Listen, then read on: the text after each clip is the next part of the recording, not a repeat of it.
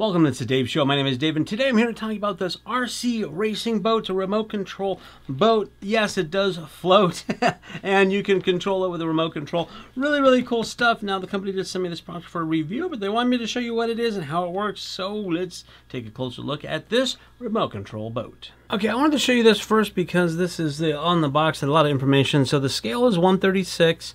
You have full functions, forward, back, left, right, etc. It's a 2.4 gigahertz system.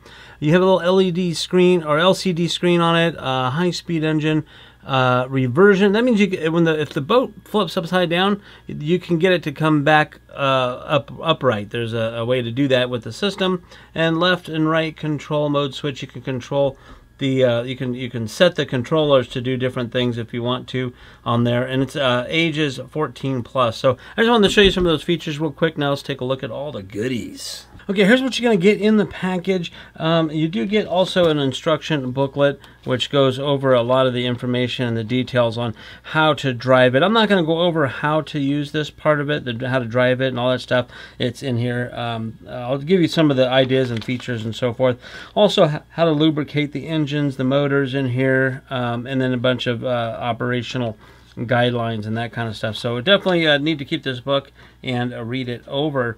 Now, you're going to get a bunch of different things here. As I said, you do get batteries. They do provide batteries. This is for the remote control.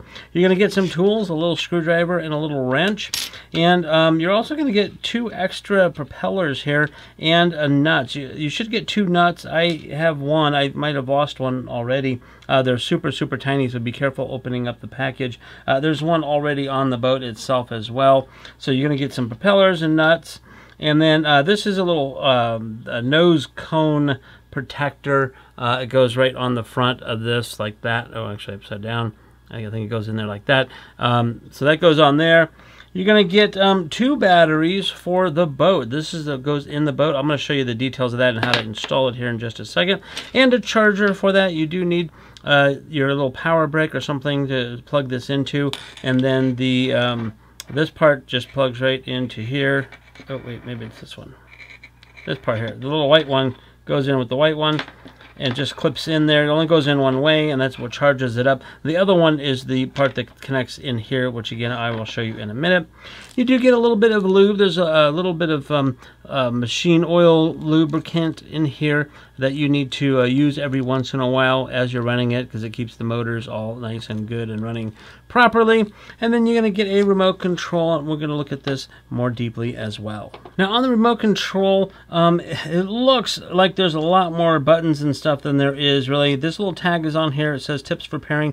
The boat must be in water to pair it, because your boat is operated only when in water. There's a little sensor in there. I'll show you that as well. So on the top you have some steering trims. That says steering right and steering left. And what these do is if you're driving the boat just forward and it seems to be going to the left, then you wanna trim it back to the right. If it's going to the right, you want to trim it back to the left. Same with the throttle. There's a throttle trimming here available, and then you have your sticks that go all the different directions. Now, as it's set up, as soon as you turn it on, your throttle is this, so you can go up, forward, and backwards, and then this one is your turning, so you can turn left, right, forward, backwards, that kind of thing too. So this operates the propeller. This operates the steering.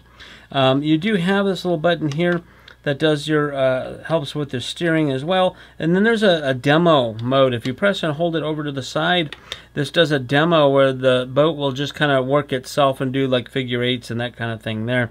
And then there is this screen here. I'm going to need to put the batteries in to turn this on, so let's do that. And here's the reason for the screwdriver is you need to open the battery cover.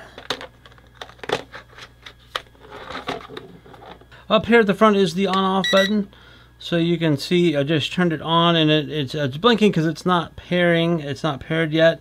And there's a bunch of different stuff on here. You've got different indicators on your channel, the percentages, battery indicator, your mode. There's mode 1 and mode 2. Mode 1 is your throttle here and your movement here, but if you change it to mode 2, you can do your throttle and your movement. Depending on if you're used to doing it a certain way, you can do that. A lot of stuff going on here. Again, the manual will give you more of the details on that. Now, let's go ahead and take a look at the boat. Okay, the other thing that comes with this too is this little stand, which comes in really handy. You just snap it together, and now you can put your boat on there, so it's up above, and you're not, having the stuff here on the bottom.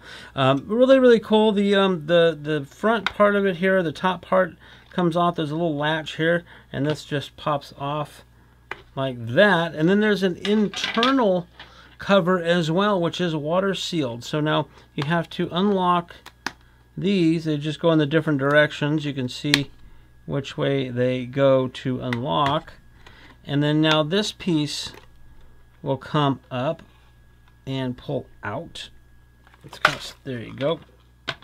And this has got a seal. It's got water sealing in there.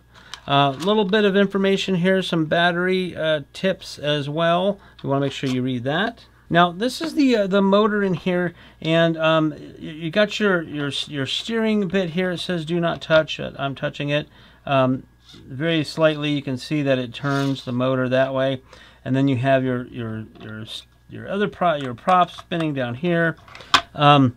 Little motor. This also has a water. This is a water-cooled engine, which is really cool. So there's a little water tube that goes in there, and then this is a place for your battery pack. So I'm going to go ahead and put that in.